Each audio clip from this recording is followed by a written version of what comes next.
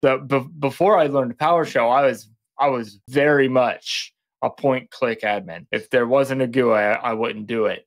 And now I don't seek out GUIs. I seek out command line ways to do things. I'm very much automation first in my thinking nowadays.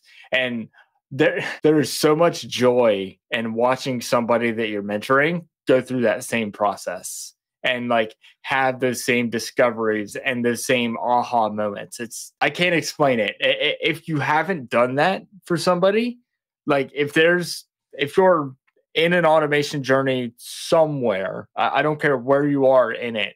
If there's somebody below you that you know that you could mentor, I strongly encourage you to do that because the rewards of doing it are so great. It is amazing to see somebody that you take under your wing get better and have their life improve because of that getting better.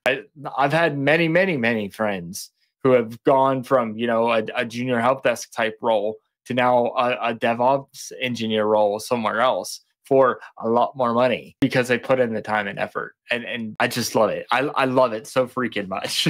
It's a tale as old as time. If you learn PowerShell, it's going to change your career.